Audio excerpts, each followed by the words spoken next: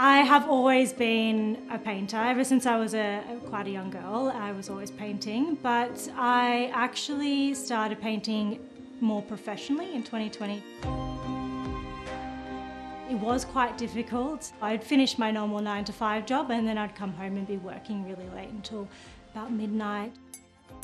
A typical weekday for recruitment manager Bree Lavis is visiting clients or interviewing candidates for jobs. But not today. Today, she's getting paid to do whatever she wants. I didn't really expect it to be as life-changing as it is. I now actually enjoy my weekends. I do still find myself in the studio, but it's more of a day where I actually enjoy painting in the studio, and it's not a chore of feeling like, oh, I have to get this artwork finished and out, or I need to create some content. Bree's day job introduced a 4-day week in 2020. It follows the 100-80-100 model, where employees get paid 100% of their salary but work only 80% of the hours, if they retain 100% productivity. It is based on productivity and numbers, so you do need to be achieving the goals that you've set out and making sure you are still doing your role. Her employer is one of a growing number of companies across Australia trialling this kind of reduced work week. Stephen Hunt's startup, which uses music to improve brain health, is another one. The benefits have been pretty incredible. The main one that we noticed was sick days were reduced by 22%. So that was great. And that we put down to people being able to actually rest and recuperate, not burn out. So at this point, our retention since we implemented it has been 100%, and that's after a year and a half.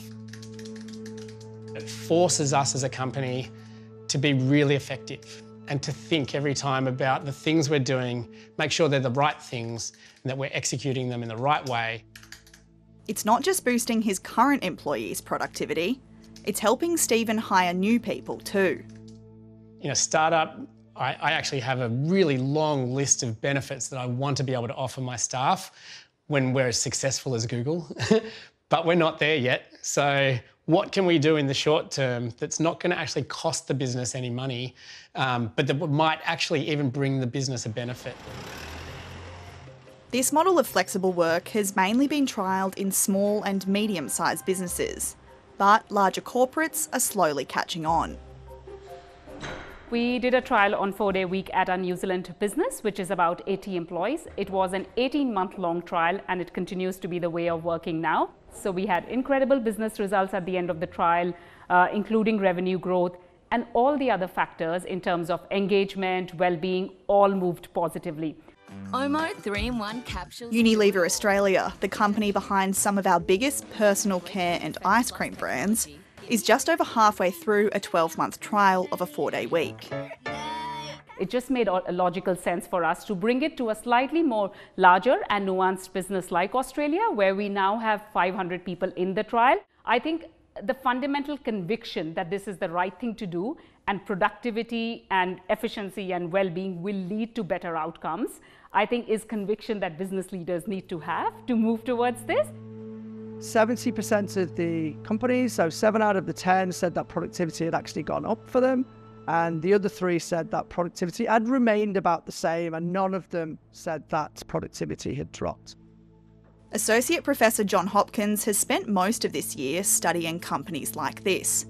His research found that the model is working for employers and their staff. Being able to do those things like, go to the shops or clean the house and free up time so that the weekend was really the weekend for them. Also more time to spend on hobbies and pastimes, and even quite a few reported that they'd taken up new hobbies that they didn't have before. But I think the most encouraging one was the fact that people were spending more time on their health and wellness. But for frontline workers like nurses, teachers and emergency service personnel, transitioning to a 4-day week may prove difficult. I think there are more challenges for any type of role where people need to be present. So if somebody dropped from 5 days a week to 4 days a week, that would mean somebody else would have to cover that shift or that day. So there would be a financial cost associated with that.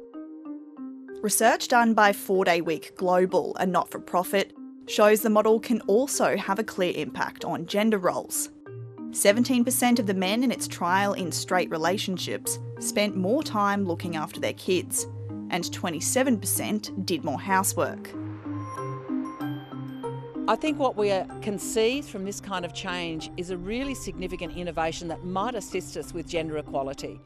Thank you all for being here and thank you for your submission also. Greens Senator Barbara Pocock chaired a Senate inquiry into work and care earlier this year. At the moment, we've got hours patterns with many men working long hours of work and many women working part-time. That locks women into domestic work and care of kids, and it prevents many men from being participants in the care of their own kids or others. So a 4-day week moves us more to a shared pattern of work and a better sharing on the home front. Senator Pocock has asked the federal government to consider funding a national 4-day week trial. She believes it could also help address staff shortages. At a time when it's a tight labour market, people are looking for more flexibility, for reduced working hours. They may well be more inclined to join the labour market. An artist doesn't paint within the lines, and I feel like businesses need to do the same and not stick within the lines and really think about everyone as human beings. I don't think any amount of money would make me want to work full-time again.